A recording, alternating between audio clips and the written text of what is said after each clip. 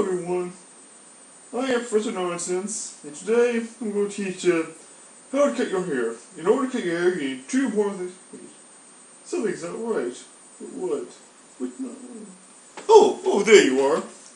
Yes. In order to cut your hair, you need three important things. Yeah. You need a pair of scissors, here, and you need to make sure you look in the right direction. Three things. Got that? Good. Okay, so first you need the scissors.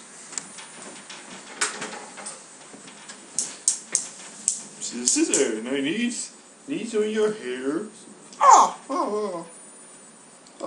Here's a piece of hair. So you can't see well, but and cut.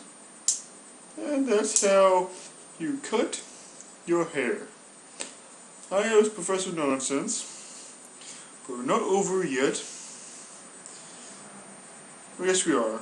But I see, cutting your hair, it's as simple, see, that's how you cut your hair, remember? It's as simple as 1, 2, 7. Right.